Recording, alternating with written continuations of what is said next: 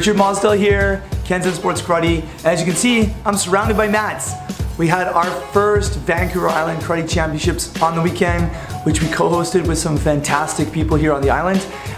Really great experience, especially the format.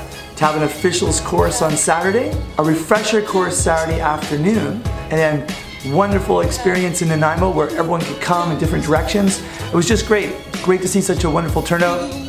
And you can hear from my voice from officiating, it's still just coming back. Also on this vlog, I'm going to share with you guys a unique story. And I think the awesome thing that we are now in the golden age of information, especially in the karate world, when you can see any type of karate training video, any type of coaching video, any type of fitness video, and it's just getting better all the time.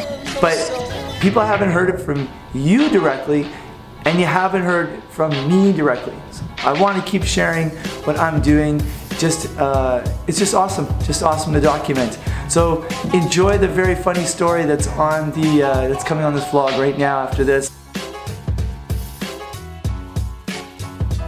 Back in the day when there was just VHS tapes and you would get one and borrow it and pass it on, and you'd finally find out some tournament, some result from somewhere around the world.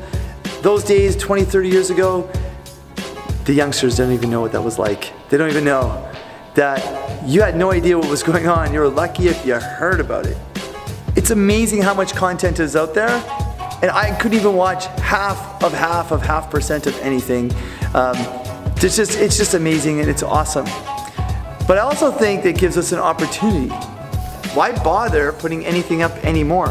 Why bother sharing or telling anything about what you're doing? Someone's already got the amazing kick. Someone's already got the amazing picture. There's no use. There's gonna be a point where too much information's out there. We don't need to put anything else. Well, if we took that angle, if we accepted that argument, there'd be no movies or stories or romantic adventures or rom-coms or anything like that. The boy loves girl, girl hates boys story. It's been done, right? But it hasn't really been done. The thing is, the story about you or what we're doing, especially in karate, it's our story, right? They haven't heard it from us before. Our 1,000 fantastic friends, they haven't heard us give that story or go through that experience. And I think that's really important. Like, did you hear the story about the guy who really, really liked the girl, and they're in school, but she just couldn't stand him? Not that she couldn't stand him, she just ignored him like he didn't even exist. Like, he wrote her a letter, put it on her desk, nothing. He got her flowers, nervous, put it, under his arm, snuck up on her after school, said, hey, got this for you. She looked at the flowers, looked at him, boom, into the trash. He's like, man, this girl's fascinating, but she just doesn't want to recognize that I exist. So, he rents a mariachi band, goes to her house, so his rocks the window, playing his heart out, band's playing her heart out, he's trying to show something.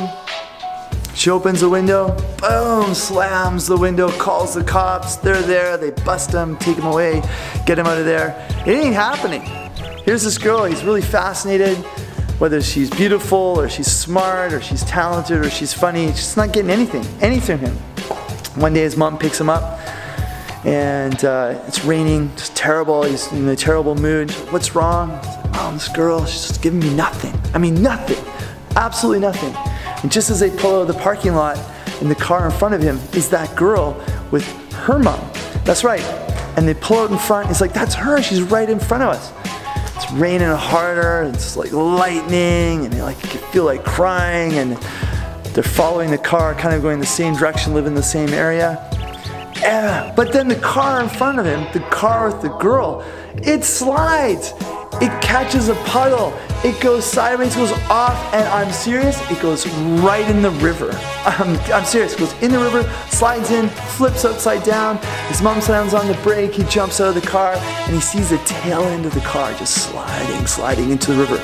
Yeah, I'm serious. He runs down there, he jumps into the water, dives in, swims down, breaks the window, gets the girl out, gets the mom out, drags them up to the top. They're totally unconscious. The mom comes to.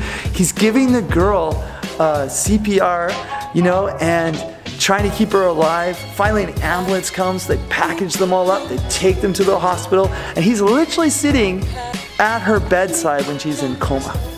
So, yeah, sitting there, waiting to see what happened. This girl that hates him, right? She comes to. She finally comes to.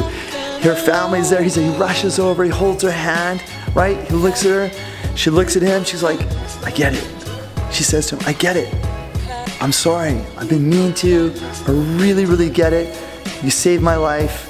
I can kind of hear you when I was in a coma. You know what? I want to give it a chance. I want to give you a chance.